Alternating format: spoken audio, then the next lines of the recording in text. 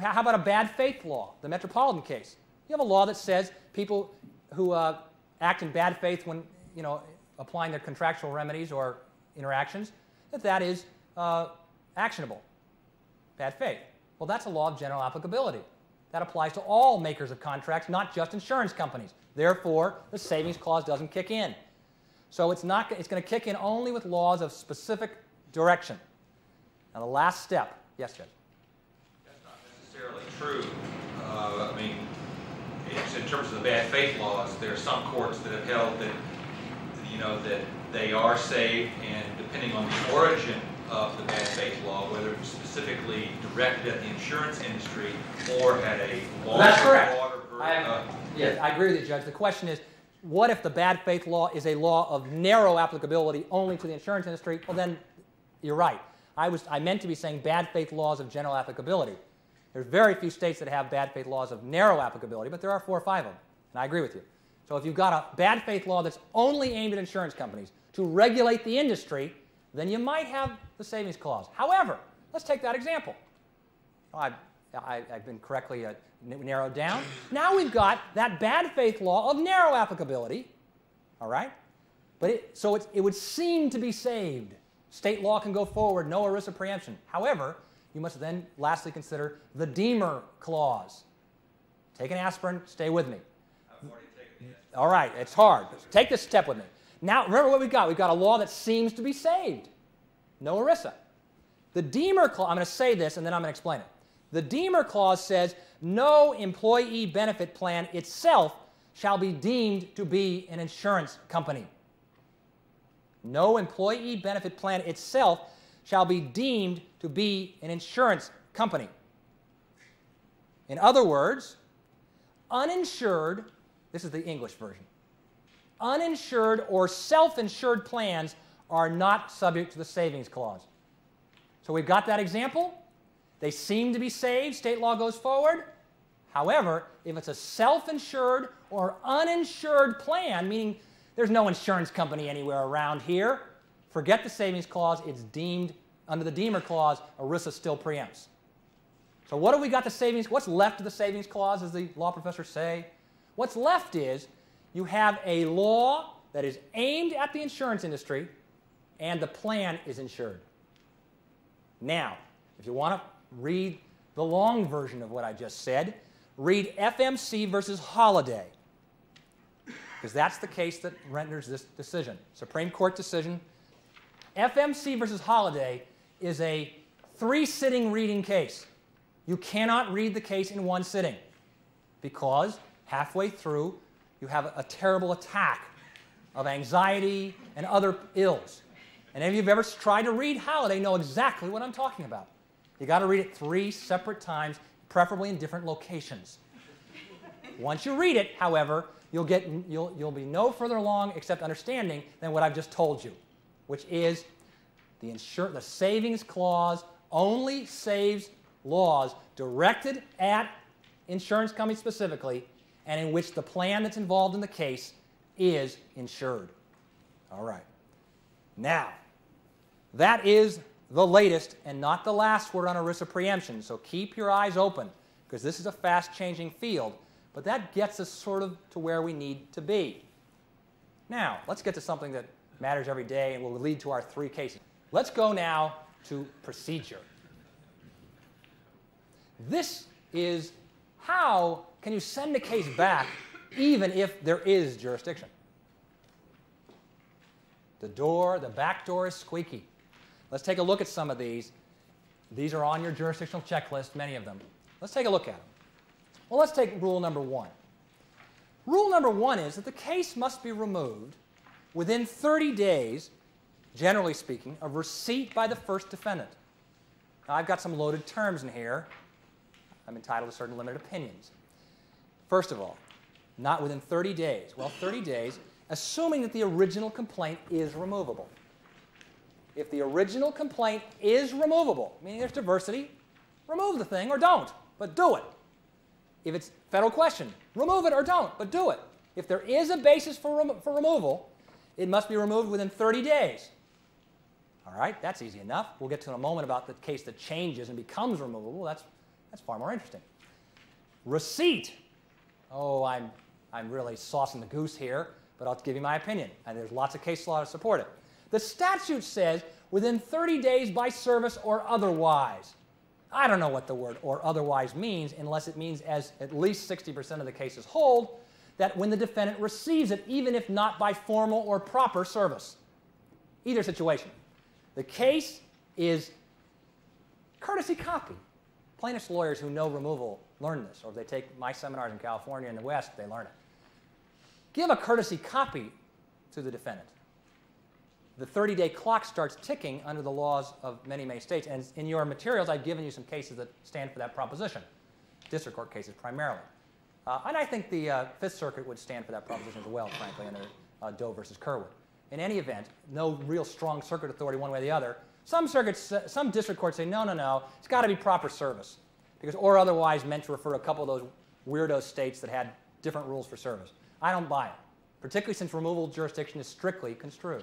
But you may have your own opinion. What does receipt mean? Receipt means they get a copy of a filed complaint. Giving them a courtesy copy of a draft is not enough, in my opinion. Giving them doesn't have to have a file stamp on it, but it has to be something that is now in stone. Once it's in stone and the defendant has received it, then the 30-day clock starts running. And or they are served, but they're served improperly. That's also receipt. So improper service, I think the 30 days runs from that moment. One other last one. This one I don't think is saucing the goose. I think it's the law, for sure.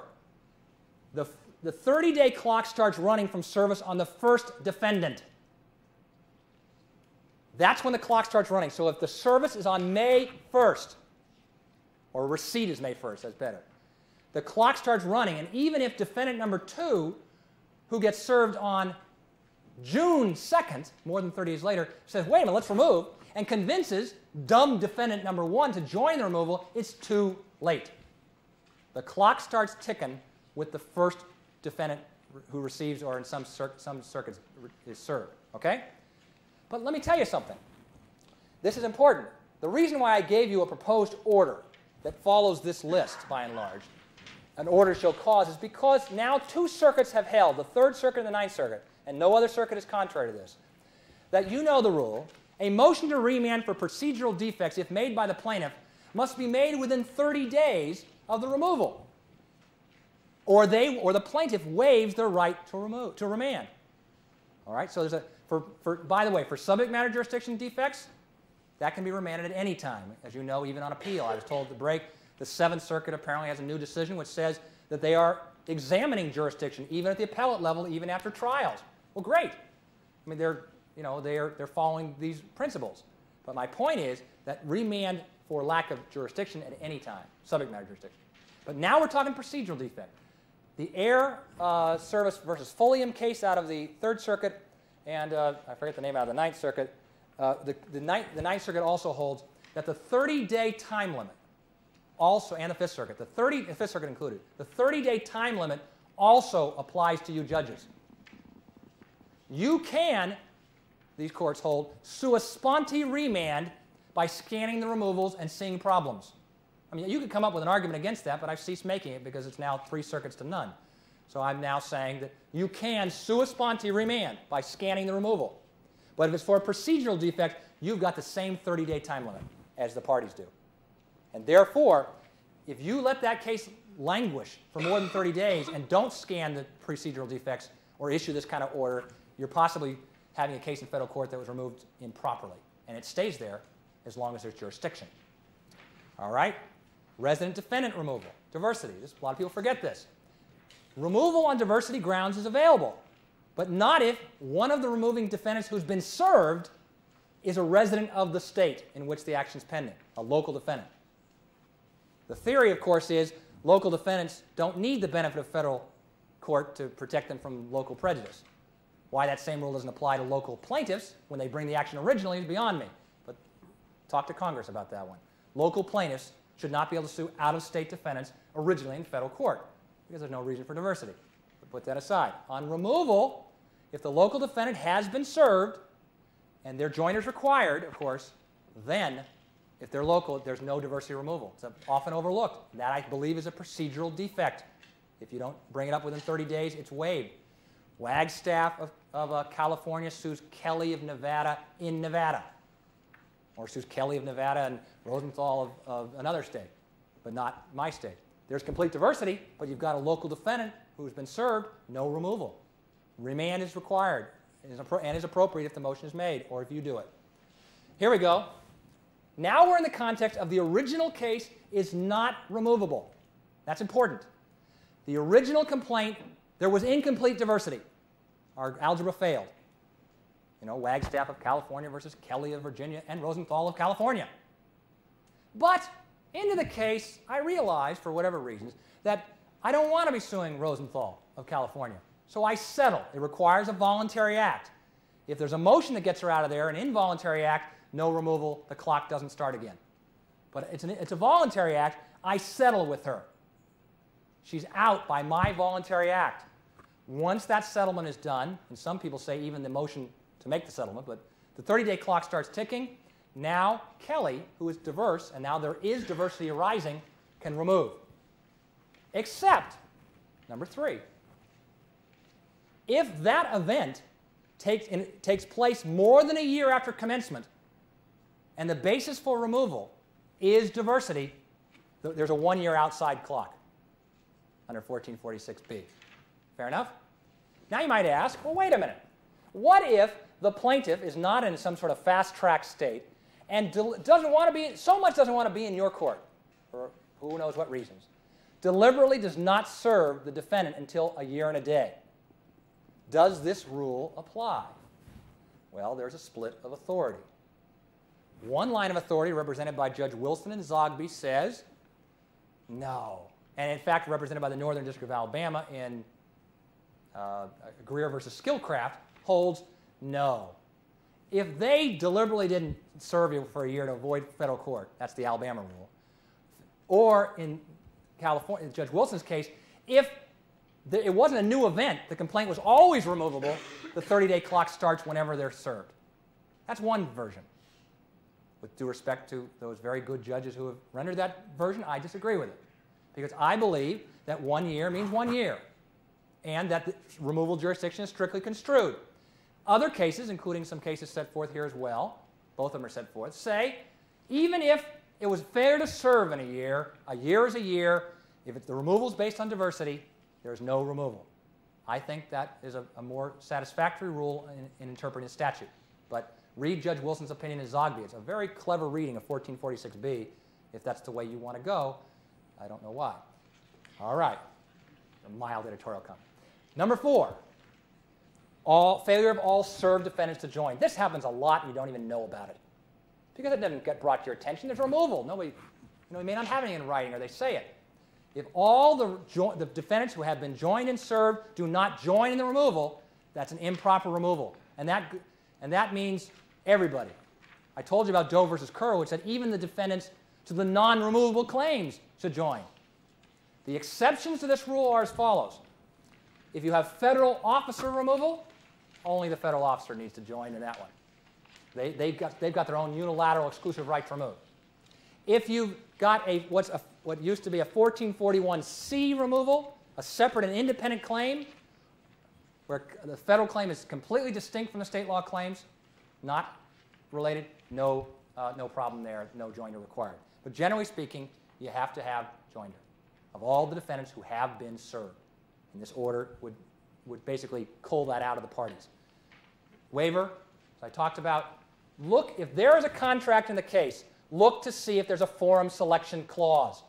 There's an enormous amount of authority described in Chapter 2D on forum selection clauses. It may well be that the language of the forum selection clause prevents removal by agreement. Now you may say, can that be raised sua sponte? I think so. I think so. If the other waivable defects can be raised sua sponte, so can this one. You can look at the contract and you ask yourself, has there been a waiver? Is there something in the contract that says this case will be initiated in state court?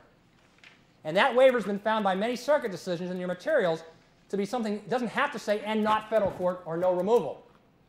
Some of them interpret shall be initiated in the Superior Court of State X as being a requirement only in State Court X. So take a look at a waiver clause. I think you're going to have it more often than you imagine. Now,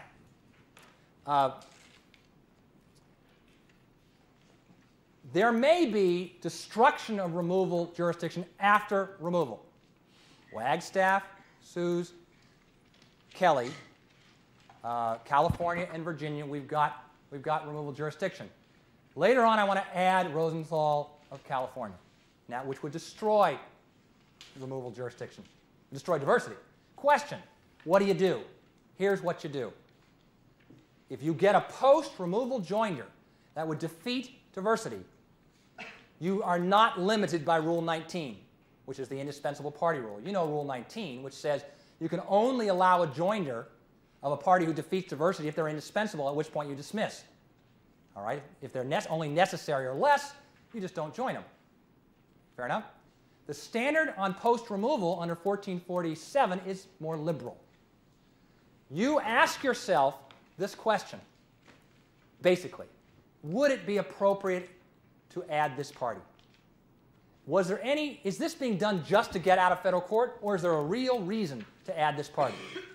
If the answer to those questions are yes, then I suggest what you do is you grant the motion to amend, adding the party, and now you remand. I don't think you should dismiss really very often. You remand to state court from where the action came. And by the way, please grant the motion to amend first. I had this situation recently where the motion to amend was, I want to get back to state court. The motion to amend was made. The judge remanded, followed it beautifully. However, did not amend to add the party. I get back to state court, and they won't allow the party to be added. You know what happened? The defendant removed again, which I thought was not great. But in any event, it created a terrible waste of time and energy. Grant the motion to amend, adding the party, then remand. You're not stuck with the high standard of Rule 19. You have a more pragmatic standard of whether it ought to take place. Okay? Our last form of jurisdiction, which we're going to just give you the basics. Here they are. This is supplemental jurisdiction, the side door. This is easy algebra. The basic rule is that supplemental jurisdiction is governed by Section 1367. 1367 specifically holds that if there is a single federal claim arising under federal law, a front door claim, the district court may adjudicate related state law claims to the federal claim. In other words, we have a single federal claim. All related state law claims can be adjudicated in the same court, that is federal court, the side door, the pet door. In addition, that's true even if there's a supplemental party who's only a party to the state law claim. Okay, let's take a look at transaction transparency. Number one, this is easy. These are quick and down and dirty. This is your traditional supplemental claim jurisdiction. Plaintiff versus defendant. Single plaintiff, single defendant.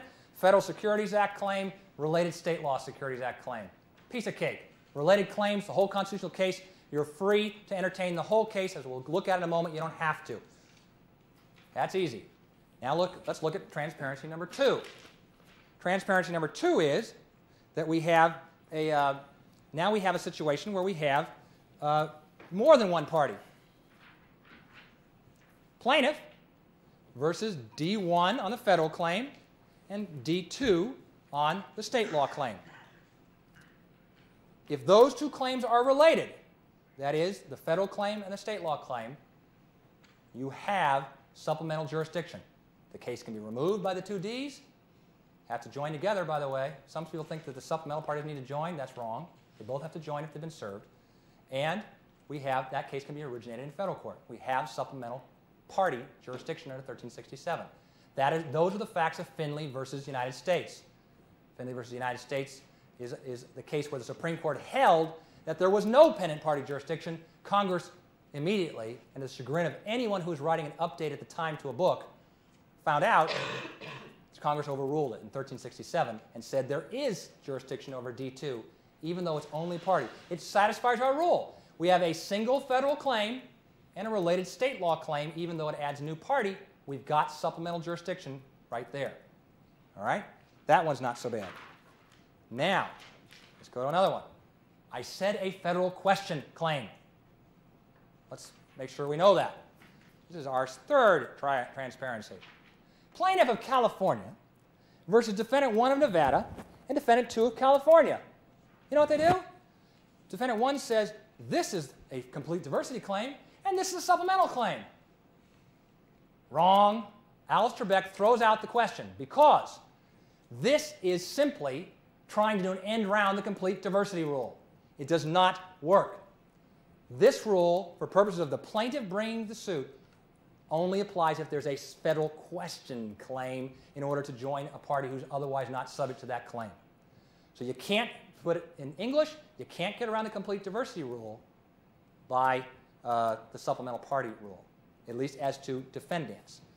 Oh, just as I said that, I let you down, because now we come to another situation, what used to be called ancillary jurisdiction. Now, we don't need those terms anymore. For many years, I taught pendent jurisdiction are claims initiated by the plaintiff. Ancillary jurisdiction is anything else that happens in the case where a party or claim is brought in. That was so elegant. And it's wrong. Now it's all supplemental jurisdiction. I don't know what to do with that. Plaintiff of California sues defendant of Nevada. We've got complete diversity. Okay? Third party defendant of California. What do we got? We've got federal jurisdiction. That what used to be ancillary jurisdiction is now clearly supplemental jurisdiction. Because this is not a question of the plaintiff doing an end round. This is a question of the defendant seeking third-party indemnity against California. We also happen to have complete diversity here, so it works both ways. But what if he was a third-party defendant was in Nevada? Does that change it? Everybody? No. There's jurisdiction there, too. You don't need an independent basis of jurisdiction for a party who's added by someone other than the plaintiff. Fair enough. Now you say, well, what if third-party defendant wants to sue the plaintiff? I've been brought in the case. I'm going to get the guy, too, on a cross-claim. Okay, counterclaim. Well, is there jurisdiction? Yes. Okay. Symbiosis. How about this? Is there jurisdiction? No. I'm sorry, it's late. It's fine. No one has to get them right from now on. The answer is, the Supreme Court said in Owen Equipment versus Kroger, this would be doing an improper end round the complete diversity rule. Because you know what every plaintiff would do? They'd sue defendant 1, wait for the third party defendant, and then do the cross claims back against each other. The Supreme Court said it can go this way. That is, third party defendant who's involuntarily there. But it can't go this way. Now I have a question for you. What if it goes this way? Don't get a headache. And there's a compulsory counterclaim against the third party defendant. Is that an exception to Owen Equipment versus Kroger? I don't think so. But you could probably come up with a rationale. You know what the better answer is there? The better answer is if there's a compulsory counterclaim by the plaintiff against the defendant, don't exercise supplemental jurisdiction over the third-party defendant claim. That's the better answer. That's my own opinion, because Owen Equipment versus Kroger is an edifice, according to some lower court decisions, to which we cannot brook. Okay, now, well, let's stick with this for a second. What if, instead of coming as a third-party defendant, it's through intervention or joinder, but if they come in through intervention or joinder, as a defendant, same rule. No independent jurisdiction required. And this is something you're not doing that much now, and you've got to start thinking this way. Normally when a motion to intervene comes, you don't really much care whether they're plaintiff or defendant. Just get them in the case. Or joinder, get them in the case. You've got to ask yourself, are they a plaintiff? Because if this third-party defendant is really coming in on the side of the plaintiff, the complete diversity rule stands. So if this is an intervener from Nevada, and is going to come in on this side, you can't let him in.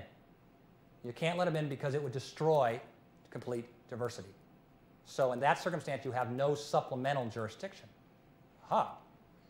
One final thing. What about class actions? I knew you were thinking that, because you're with me every step of the way. Particularly this out. Class actions. Class actions only require diversity between the named representatives and the defendants. And if it's a defendant class, the named defendants. So all this stuff doesn't apply in the class action context in the sense of all parties must be considered and all this sort of stuff. Class actions, named representatives, citizenship only. All right. Do you have to take it? Can you, as Nancy Reagan said, just say no to supplemental jurisdiction? Yes. This is our last visual aid. I'm telling you again, don't look so happy. Can you say no? Yes, you can. Under 1367, the statute specifically provides for, and I think exclusive areas where you can say no. Is the state law claim novel or complex? Doesn't mean hard. It means novel or complex. If it is, you can say, I choose to say no to that supplemental claim. Or dismiss it if it's brought originally, remand it if it's brought by removal. That's easy enough. That was always with us. State law claim substantially predominates. The state law claim is the dog and the federal claim is the tail. A $500 ERISA claim and a $2 million wrongful discharge claim. You don't have, now can you get rid of the federal claim? This is the last bad story of a graduate. Graduate last year remanded not only the state law claim, but remanded the federal ERISA claim. Wrong. You can't do it. You have to exercise that jurisdiction. You can't remand the whole case. You can dismiss the state law claim and then say to the plaintiff, hey, you know what? You don't want to be in here in that claim, do you? I'll let you voluntarily dismiss it, which preserves the statute of limitations under a federal equitable tolling for at least 30 days, longer if state court allows. Go to state court. Okay? And you know what? If the defendant, upon the refiling of that claim in state court, if it removes again, I think that's sanctionable. Once the judge has said, I want this whole case in state court, it stays in state court. Federal claims are dismissed. This happens a lot. If at any time before trial, except in extraordinary circumstances, like you've invested a lot of time, or you're about to dump the federal claim as well within a week, or a month, or soon, do not keep the federal claim. Some courts even reverse that as abuse of discretion if you keep it and it's too far in advance of trial. I say apply your good common sense. If you have invested an enormous amount of time and energy in that case, and it would be an unfair burden to the state court judge, when you get rid of the federal claim, then do so. Now you might say, what about the RTC? We already talked about that. Unfortunately, that's probably all a federal claim. So I don't think this trapdoor applies. Lastly, it's the last example. Compelling reasons to decline jurisdiction. And it means that under extraordinary circumstances I've left out, which is in the statute. I believe, as much as I am in favor of reducing the size of your cases, that the new statute does place restrictions on when you can just dump it. I think it's got to satisfy one of these four. What might be a compelling reason? The one we just looked at. The third-party defendant, counterclaim, can't be brought. You shouldn't keep that case. You know what I'm saying? That might be a compelling reason. I'll give you another reason that some judges apply. Title VII doesn't, used to not allow certain kind of damages. It still has restricted damages, ERISA. It's joined with other claims which might confuse a jury. Maybe you say, let's get rid of the state law claims to avoid jury confusion. That, I think, might satisfy number 4. But it would have to be an extraordinary case, not just your run-of-the-mill Title VII or ERISA claim, in my opinion. All right. Front door federal question. The visitor's door of diversity, the back door of removal, and the side door we've just been looking at, the pet door of supplemental jurisdiction. Now, we've been going for a couple hours, and I'll say this to you, as I say at most of the end of my speeches, which is that, as Hamlet said, although you live in a nutshell, you are king of your space. There is no question in my mind that federal jurisdiction is a nutshell. As Judge Schwarzer says, the trick is to keep it in the nutshell. So I'll be around to answer questions. It won't be on the videotape. You're free to go. Thank you very much.